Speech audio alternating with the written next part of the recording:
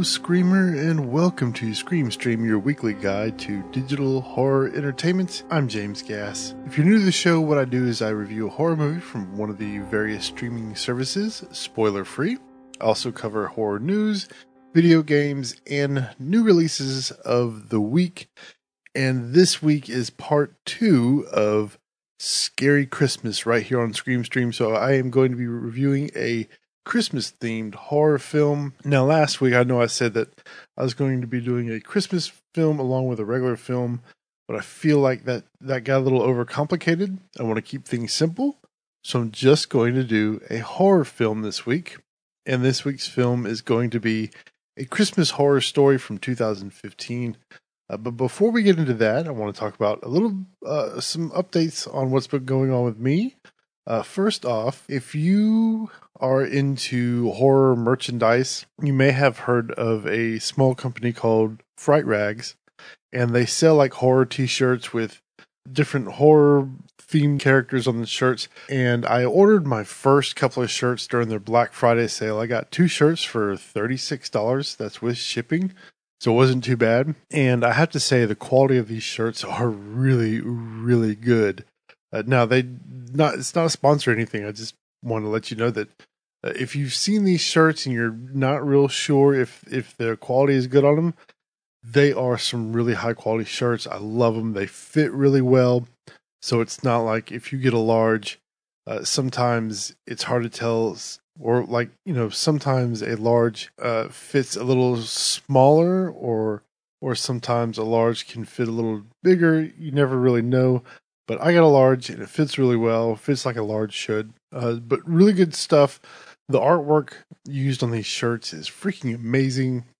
And that's fright-rags.com. Check them out. They got a lot of cool stuff up there. And when they sell out of a shirt, it's gone.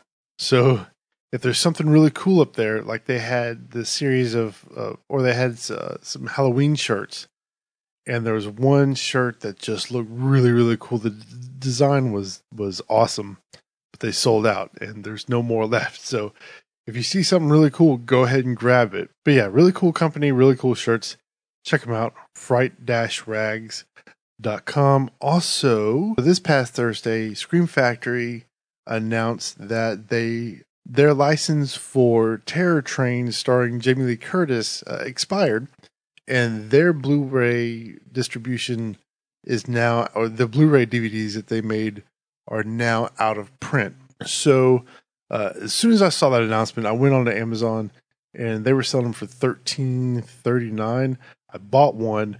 Like an hour later, they're completely sold out. And now on eBay, if you go on eBay, they have a couple of copies that are selling. One is selling right now for $38. One's selling for $40. But on Amazon, you can buy them now from third parties, starting between $60 and $80. So as soon as they announced that DVD ran out of print, Amazon sold out. And now you can buy them from third-party sellers for a ridiculous amount of money. But thankfully, I got mine for just over $13. I might resell that in a few months. I don't know. We'll see how the price goes. But if you did manage to get it, it's a great movie, so maybe I'll just hold on to it. And they even said on their Facebook page that they don't have any left in their warehouse, so Amazon won't be getting any more. I talked with a couple of people on Twitter. Target Online was sold out. Best Buy is sold out. I guess everybody else is sold out too. So price has skyrocketed within the past few days, which is crazy. I've never really seen anything like that. So I thought that was pretty interesting.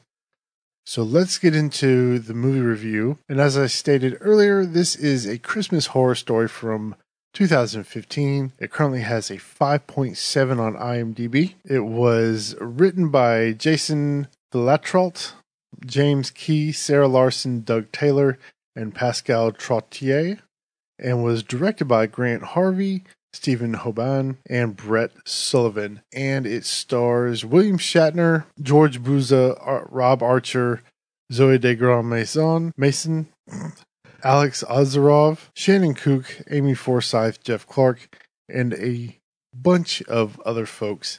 And for a brief plot synopsis, interwoven stories that take place on Christmas Eve as told by one festive radio host A family brings home more than a Christmas tree. A student documentary becomes a living nightmare. A Christmas spirit terrorizes, and Santa slays evil. It's an anthology film that's it's almost like Trick or Treat in the sense that you don't have just one segment, wraparound story, one segment, wraparound story, one segment. It kind of cuts back and forth between each of the stories, and the wraparound story is not really a story. It's just William Shatner and this radio station indirectly telling you what's coming up. And it's funny because, of course, you can't have a psychic radio host, so you have to subtly tell the audience what's happening in the coming segment. I thought it was really interesting. It's just a really fun movie to watch. And somebody else wrote on IMDb, one of the stories, high school students investigate a mysterious homicide that occurred at the prior holiday season at their school, and they basically go to investigate this thing. And it was supposedly recorded by a cop who is also part of another story. And there's like some supernatural thing that happened at the school, and these kids go to investigate it. The cop, I guess, got traumatized and had to take some time off. And so now he's trying to work his way back into his wife and child's lives. And now on Christmas Eve, they're going to go get a Christmas tree. And instead of going to a legal lot to buy a tree, they decide to hop a fence and go cut down somebody else's tree, which is a really bad idea. And they happen to pass a family going on vacation to this guy's aunt's house. He hasn't seen her in a long time, and apparently she's really rich, and they're going basically there to ask for some money. And this is where they kind of find out the story about Krampus. And the girl in the family is dating one of the kids who goes to the high school to investigate the murder that happened in the previous Christmas Eve. Now, none of that is spoiler, I promise. That's all just the basic premise of what's happening and how they're kind of all interconnected. And then you have William Shatner, who actually does a really good job for somebody who all he does is sit in a radio station and talk into a microphone. Does a really good job at tying all these stories together. And I thought the stories were actually really interesting.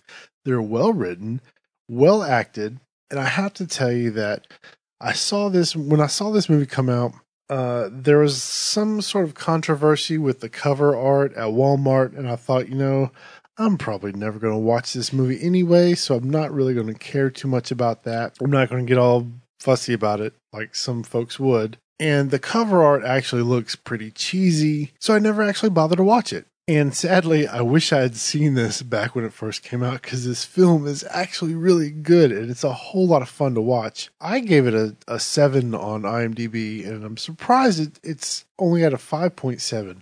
I love this movie. I thought it was great. Is it perfect by any means? No, it's not. And some of the thumbnails, the photos on IMDb, like you see an image of Krampus fighting Santa Claus. It looks really cheesy, but it's actually not. I wish they had done a better cover art to, reel me in a little more. Cause like I said, it looks goofy and it looks cheesy from the cover, but it is such a great movie. It's a whole lot of fun to watch. I love this one. This is probably like one of my top favorite Christmas horror movies now. And I saw this one on Netflix, and it's been on Netflix I think it's been on Netflix since last year, I believe. But if you want to watch it, it is there. I highly recommend this one. It's so much fun. And I mean, you're combining two things I love, horror and Christmas. And I do love me some Christmas. And I think that's why I kind of want to just focus on Christmas horror this month, because it is December, and Christmas, I think, it's like my second favorite time of the year next to Halloween. And I've always loved Christmas as a kid. And then when somebody just combines something else that I love, horror, and combines it with Christmas and does a good job at it, I have to celebrate that. So that's why I just want to focus on one film each week, or one Christmas horror movie each week. this month. Next week, I think I'm going to do Christmas Evil from 1980. I've never actually heard of this movie. I saw it on Shudder, and that's the first time I've even heard of it. I never knew this one existed, and I guess it's a slasher film. It looks pretty interesting, so we'll give it a shot. Last week I did Black Christmas, which I actually found out there's a group here in South Florida, right near Lake Worth, where I go to work. And what they do is they'll have showings of classic horror films at the theater down there. And this past Friday, they did Black Christmas, and they showed it.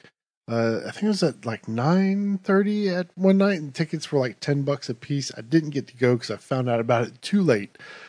But in January, they're going to be doing a 4K showing of the original Night of the Living Dead. I'm really excited about that. That's going to be like close to my birthday, I think, in January. Maybe I can get my wife to go with me.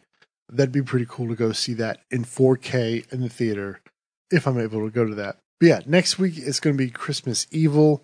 All right, moving on to news. Not a whole lot this week, but there's a couple things I do want to talk about. Ulli Lommel passed away from heart failure. He was 72.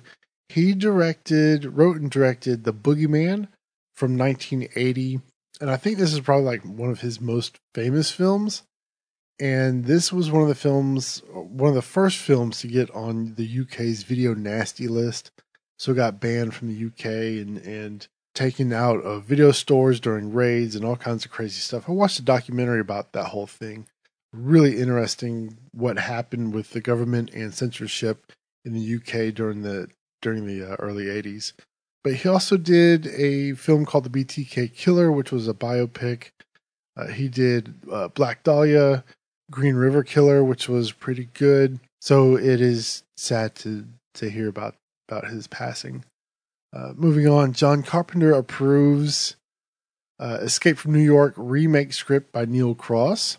And this is going to be produced by Blumhouse. Robert Rodriguez is attached to direct, which sounds promising because I like his films. He's done some really cool, really interesting films. I like his work. And, this kind of seems like a Robert Rodriguez movie.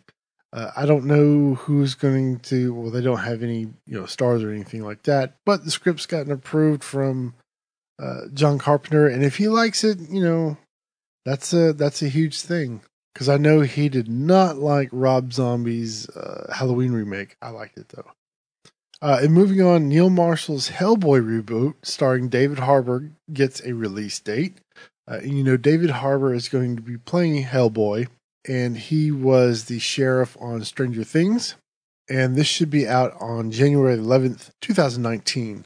So it's still a ways away.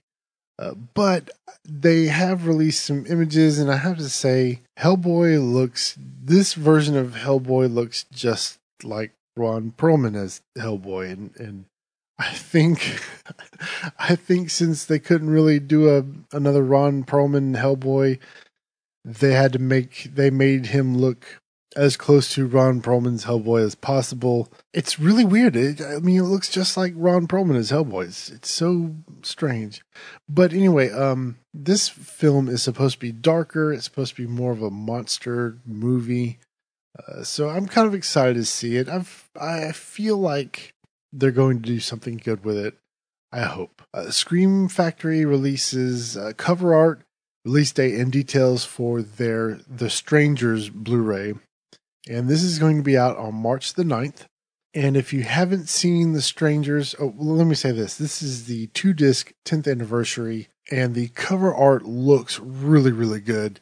Scream Factory does amazing Blu-rays, especially with not just the transfers, but also like all the special features and stuff like that. They do a really, really good job. I'm excited for this. If you haven't seen The Strangers, you need to watch this movie. It is one of my top, I'd say it's in my top 10 horror films of all time. It was just absolutely terrifying film. So that is going to get a release date on March the 9th. And then also just coming in, They are going to be releasing The Burbs on Blu-ray through Shout Factory Select line. And there's not a whole lot of details on this one, but it's going to be, it's pre-selling for $29.99. It'll be out on March the 20th of next year. I am probably going to pre-order this because The Burbs is my top 2 favorite film of all time. Number 1 being The Goonies. So I'm going to be pre-ordering this movie. I am so excited for this because knowing Shout Factory, they're going to put some really, really cool special features on this one. I'm super excited. Like, I'm so stoked for this movie. You have no idea. And I mean, it's The Burbs. If you haven't watched The Burbs, you got to watch it. You can rent it. I'm sure you can rent it on Amazon. I think it's pretty cheap. And every now and then Netflix will get it, but I don't think they have that anymore. Yeah, it's not available on Netflix to stream, but you can rent it on Amazon for $2.99, and it's totally worth a rental. So let's move on to some new releases. And I kind of want to start doing some physical releases because I know you might actually like physical release. I do. I like getting Blu-rays and stuff because I like having special features especially. But Scream Factory released Silent Night, Deadly Night on Blu-ray. They have a ton of features on this disc, from commentaries, interviews, outtakes. There is a 4K transfer. They also have the original uncut version on there. Tons of features on this one. I am so excited. But that is on sale. You can get it on Amazon for like $17. Twin Peaks Season 3. This is a new season of Twin Peaks that aired on Showtime. I haven't seen this yet. I really want to watch it. I love the original show. Better Watch Out is brand new, out on DVD as well as Shudder. It's streaming exclusively on Shudder, but I think you can rent it on Amazon Prime, or you can rent it from Amazon. But if you want to watch it without having to pay extra for it, it's on Shudder. It has the 2 kids from The Visit in it, and it's kind of like a horror version of Home Alone is what I've heard. That I will be reviewing that one this month too, probably week after next. I'm going to be reviewing that one. Howard Lovecraft and the Undersea Kingdom is out on Blu-ray. I think this one's from Arrow. The Witch Who Came from the Sea is out, and that's also on Arrow, I believe. Malatesta's Carnival of Blood is out on DVD. The Crucifixion and Dementia 13, which is a remake, that's also on Blu-ray. Now, moving on to streaming films on Amazon Prime, One Dark Night from the 80s is out. And I don't know if this, it says newly released, but I know it's been on there for at least a week or so. So I'm not exactly how sure or how new it really is, because there's no website that tells me, here's all the new stuff on Amazon Prime this week. But I did see Child's Play. That's on there, the original Child's Play. And I'm pretty sure that's new because I haven't seen that on Amazon Prime, and it just showed up one day. So I'm pretty sure that's new to stream. And then on Shudder, we have Better Watch Out, as I mentioned, The Passion of Darkly Noon. This is an interesting looking film, and it has Brandon Fraser and Viggo Mortensen.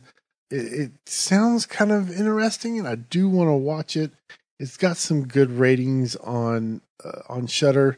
I think the worst rating is like a 2-star, but most of them seem to be pretty positive. I do want to check this one out. It looks really interesting. And then we also have Killers, which it looks like an Asian film. And then on Netflix we have Temple, which I started to watch. I haven't finished.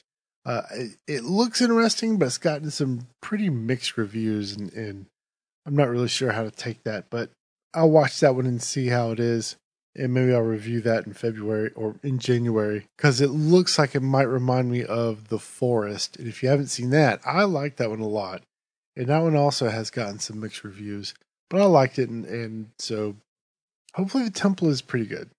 It looked good from the trailer. So that is going to do it for this episode of Scream Stream. Thank you so much for joining me. I really do appreciate it. And if you'd like to keep up with me outside of the podcast, you can do so at screampod.com.